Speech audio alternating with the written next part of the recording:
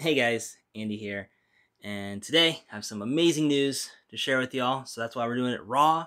Also, I have some stuff I got to take care of today, so I'm actually heading out here shortly. So that's why I can't really sit down to edit this thing. So we're doing it on the phone, and we're doing it raw, baby. So I have both good news and some could be better news to share with you guys.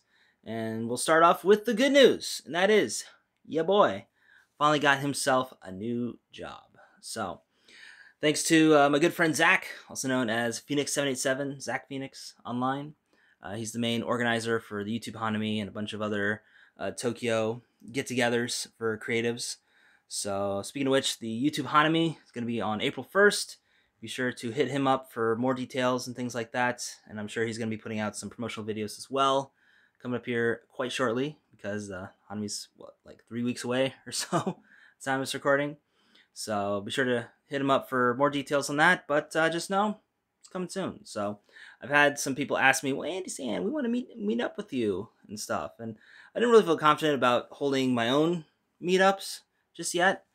But I'm always at these little creator get-togethers and stuff like that. So if you guys want to meet up with me, I'm there. So just come around and find me. Not a hard man to find. But anyway, getting on to more of my new job.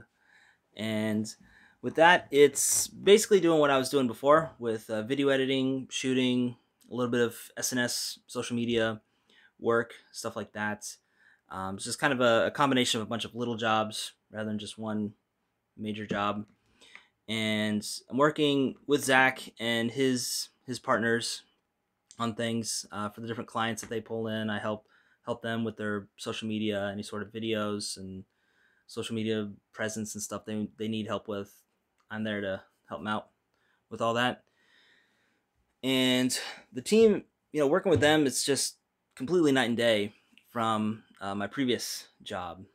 And it also helps that I'm not the only video guy on the team too.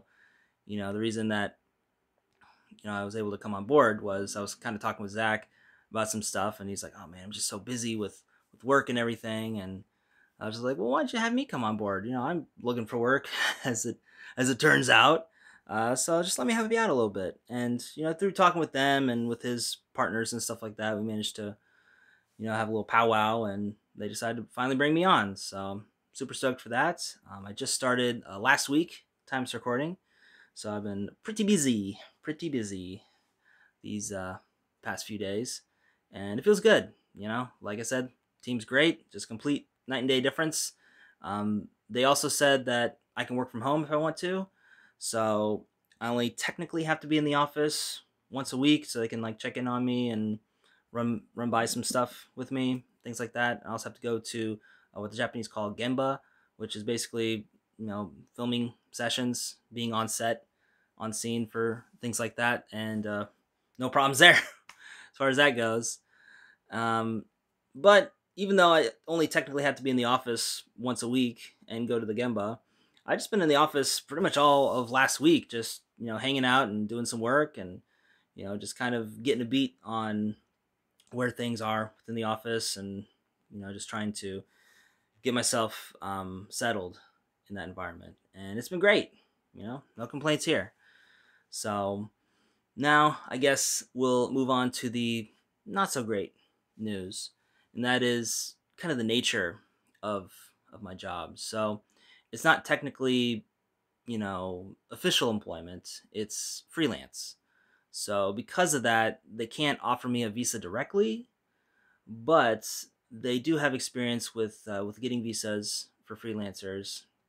And I'm not super knowledgeable about all the facets of that because there's a lot of legalese and technical terms that are involved with that, and I'm not very familiar with a lot of that stuff, so I can't really speak to it on this video.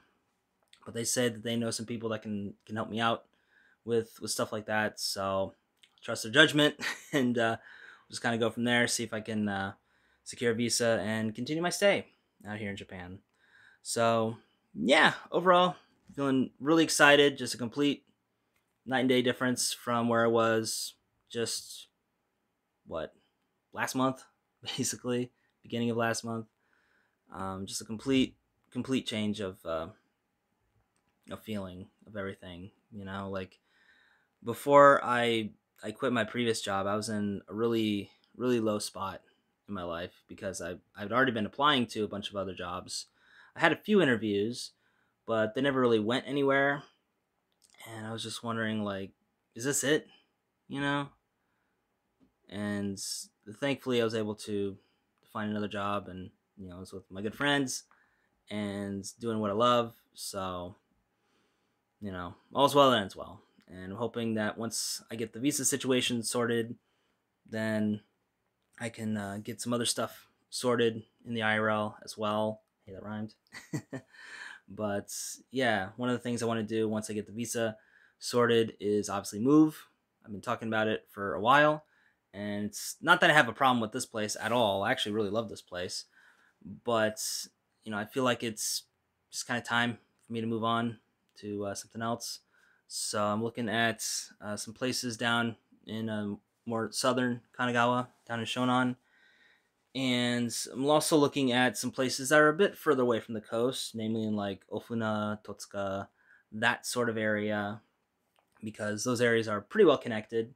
So if I need to go to other parts of Kanagawa or up in Tokyo or whatever, it's easier for me to get there versus if I was much closer to the ocean.